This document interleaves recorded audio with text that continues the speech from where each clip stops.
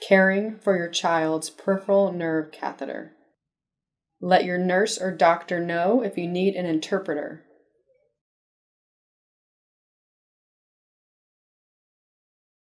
Hello, I'm Dr. Holland, and I am an anesthesia doctor.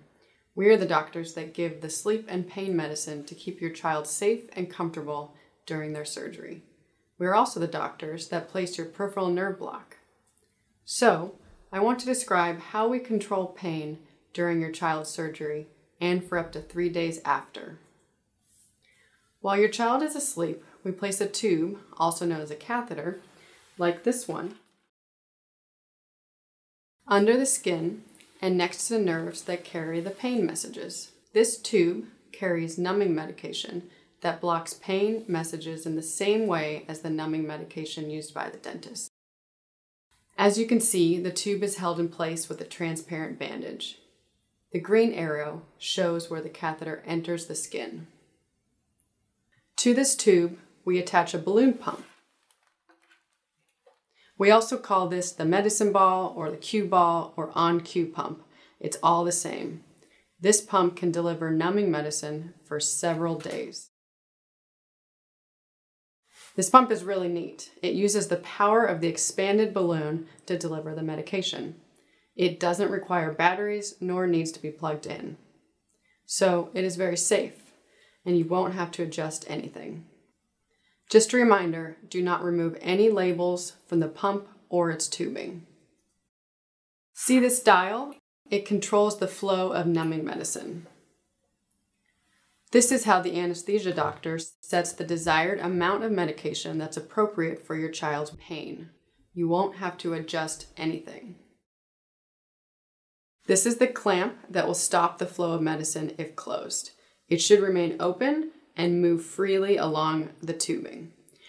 It is there if you need to stop the flow of medication or when it's time to remove the catheter, and we'll discuss that later. Going home with the medicine pump.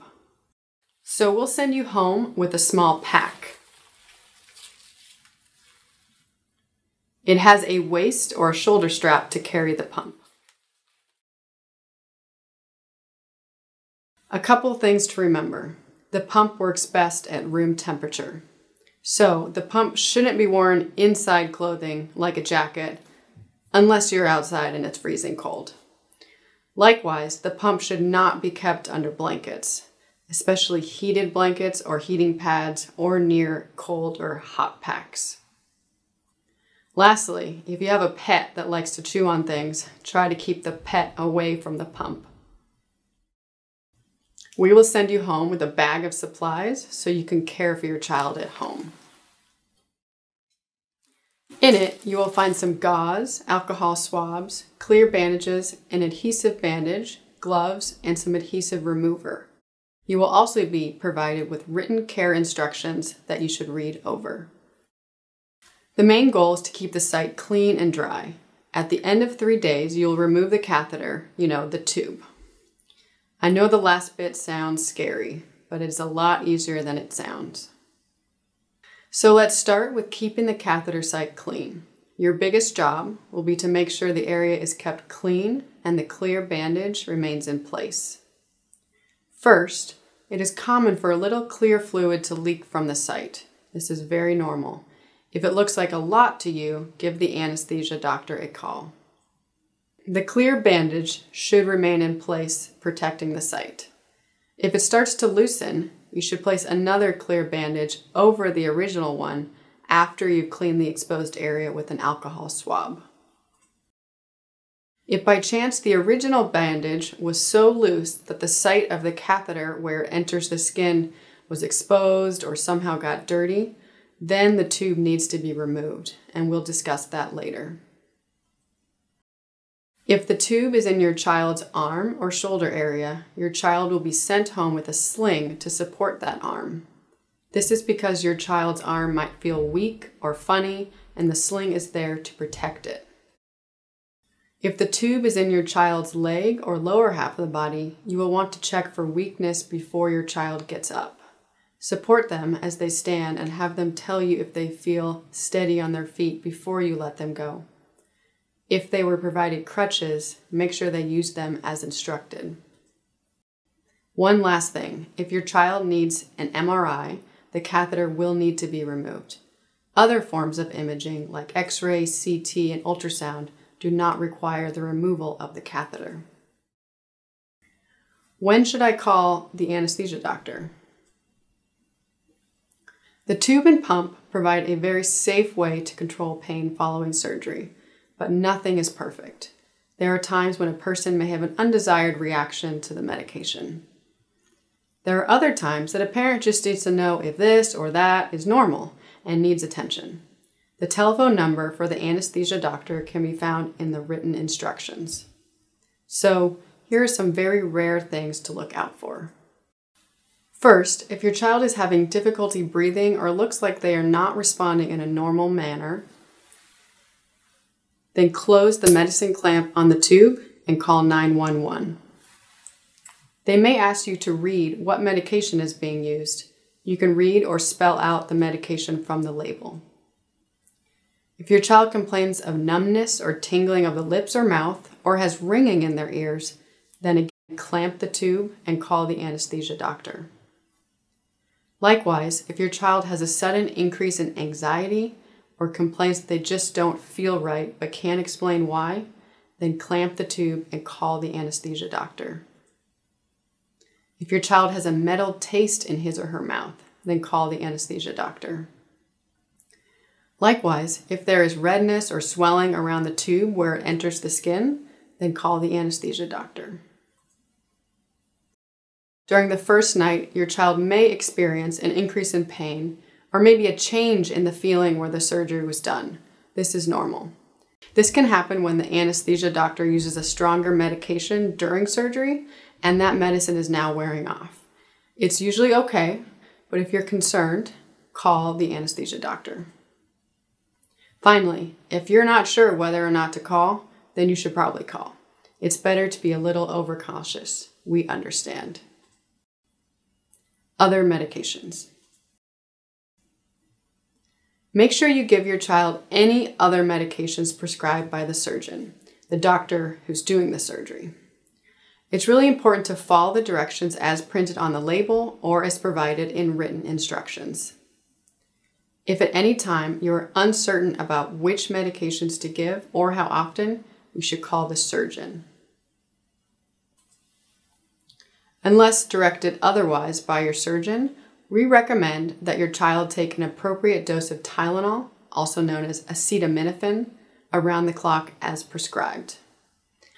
This means that whether or not your child complains of pain, give the Tylenol every 4 to 6 hours as prescribed by the surgeon. Your surgeon may also prescribe an anti-inflammatory medication like ibuprofen. You may know it as Advil or Motrin. These can help reduce pain since pain is often caused by swelling or inflammation. In some cases, the surgeon will have you alternate between Tylenol and ibuprofen.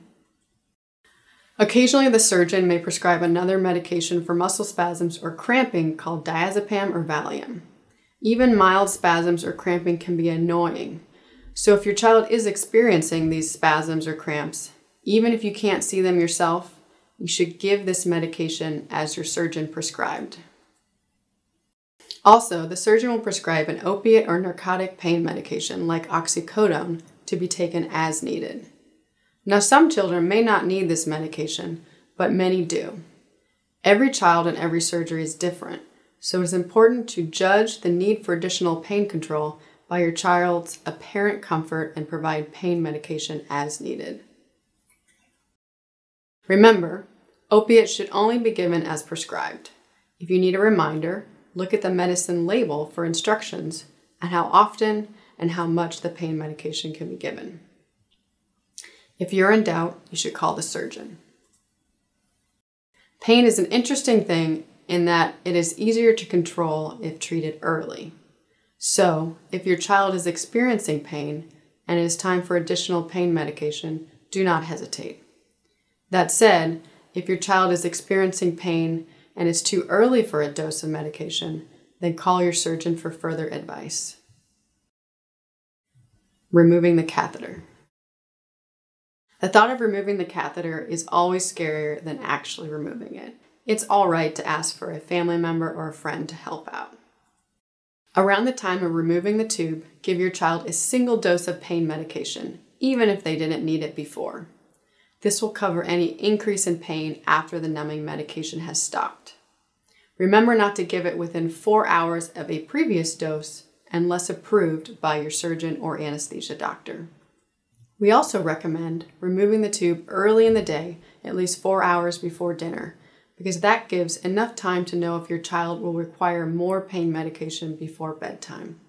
It goes without saying, having uninterrupted sleep is good for your child and their parents. So here we go, step by step. Step 1. This is the clamp that will stop the flow of medicine if closed. Close the medicine clamp on the tube, then in a gentle voice, tell your child that it's time to remove the tube. Sometimes it helps to provide a distracting toy or something to do on a smartphone or tablet, anything to lower any fears your child may have. Step 2. Wash your hands with soap and water or a cleaning gel like Purell.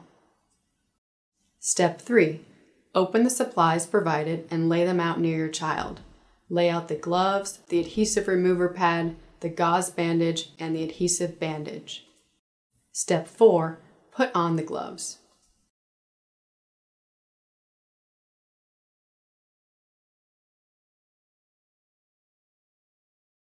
Open the adhesive remover pad,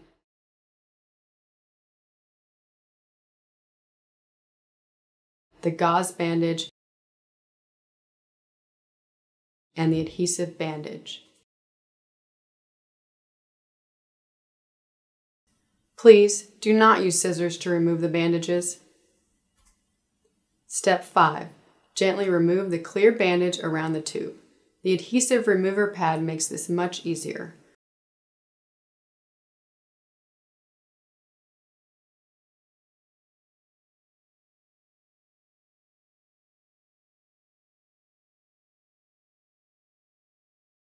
When you get close to where the tube enters the skin, hold the tube in place with a finger. Then continue loosening the clear bandaging.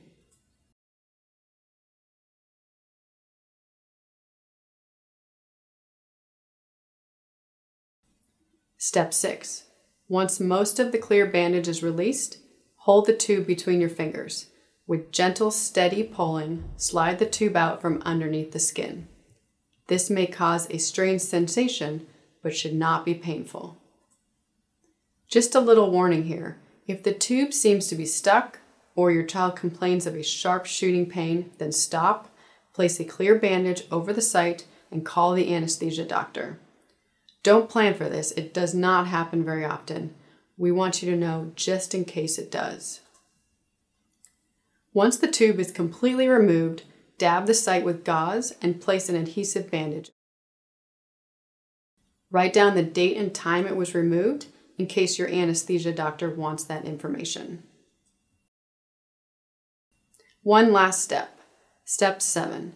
Place the pump and all the tubing in a plastic bag and toss it in your regular garbage. As a parent or caretaker, it is often hard to know what is normal for your child and what is not. We understand, and we will call you at least once a day to make sure all is going well. But at any time, at any hour, night or day, if you are not sure whether or not to call the surgeon or an anesthesia doctor, then you should call. An on-duty nurse or doctor will discuss your observations and determine the best course of action for your child. This is all part of our care and there's no cost to you. We all wish your child a speedy recovery.